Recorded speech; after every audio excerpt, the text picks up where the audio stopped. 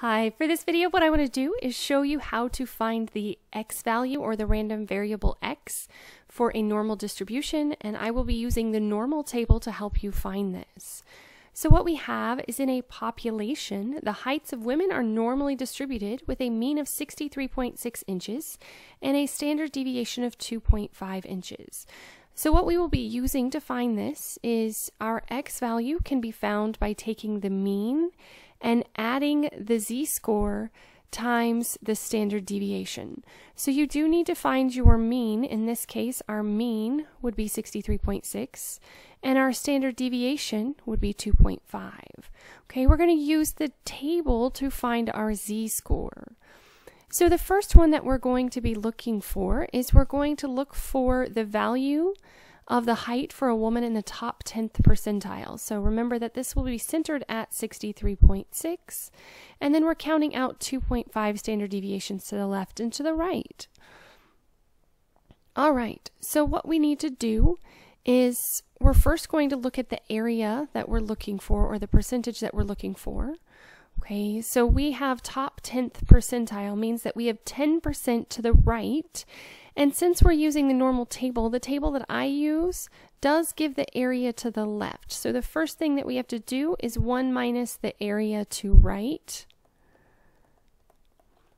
which is 0.9. In this case, it's easy to find. If it is difficult to find, you can always find this area and then just report the opposite z-score.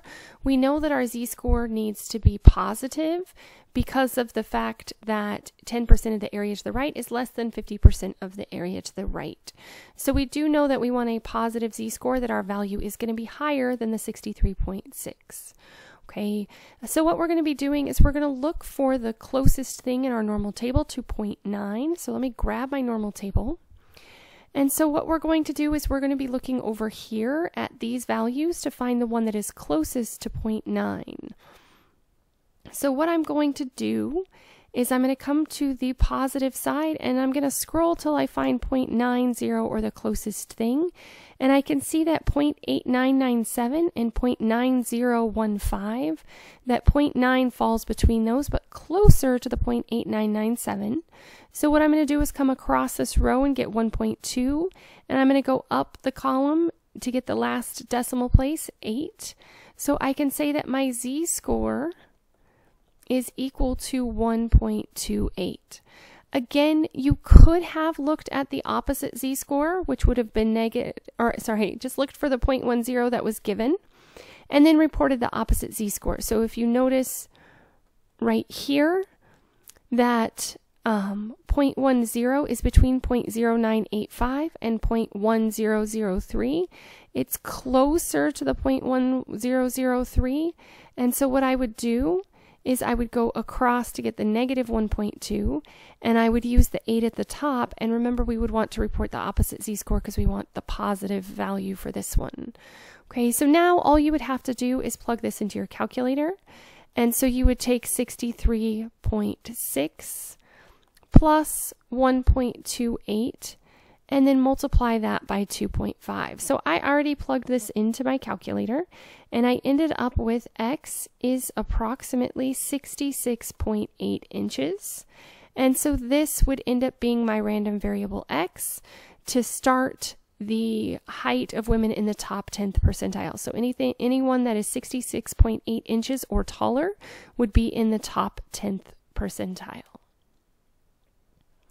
All right, looking at the next one, we're still going to use the same mean and standard deviation, but what's going to change is our z-score. So we have to find our z-score for this one. And so what we're doing this time is we're looking for the height for a woman taller than 35% of other women. So that means our area to the left is going to be 0.35. Okay, so again, what we would do is grab our table. 0.35 is less than 0.5, so we know we're going to have a negative z-score because it's less than 50%. And so if I come through in here, I see that it's directly, or it's in between, 0.35 is in between 0.3483 and 0.3520. It's slightly closer to this one because 0.35 is 17 or 0.0017 from here, but 0.002 from here. So it's slightly closer to this one. So we're going to use negative 0.39 as our z-score. Okay. So I would put in a negative 0.39 as my z-score, and then I would again just plug that into my calculator. So we end up with x is approximately 62.6 inches. So this one is below the mean because of the fact that 35% of women would be less than 50%, which would put us at a z-score of 0. All right. And then the last one that we're going to look at is if the heights are equidistant from the mean. So that tells us that we have two values that are the same distance from the mean. Okay, so this would be my first x value and my second x value. And we want 88% of the information to be in between that, so 0.88. So what I'm going to do first is find the negative z-score. So I'm going to find this one. So I'm going to need to find the area that is to the left of this lower value.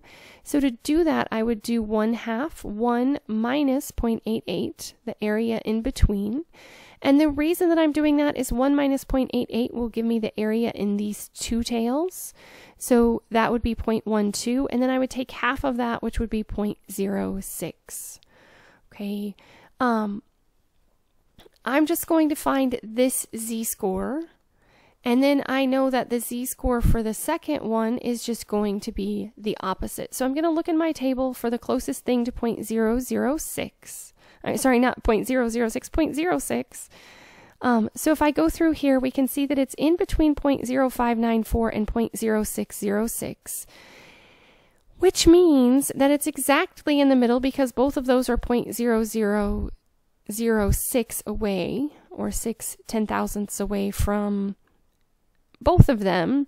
So technically it would be best to use negative 1.555, but I'm just going to go ahead and round it to the 6. The negative 1.56 is the value that I'm going to use. And remember that our second z-score would just be the positive one in order for them to be equidistant from the mean. So we're going to use our formula again, and so our first x value would be 63.6 plus our z-score of negative 1.56 times the standard deviation of 2.5. And when I plug that into my calculator, my first x value is going to be 59.7 inches. So my first value is 59.7. My second one, I'm going to do the same process, 63.6, but this time I'm going to use the positive z-score and then multiply it by 2.5. And when I plug that into my calculator, I end up with approximately 67.5 inches. Okay, so approximately 88% of women in this population fall between 59.7 inches and 67.5 inches. As always, thanks for watching. If you have any questions, please let me know. If there are additional topics you would like me to cover, please let me know that as well.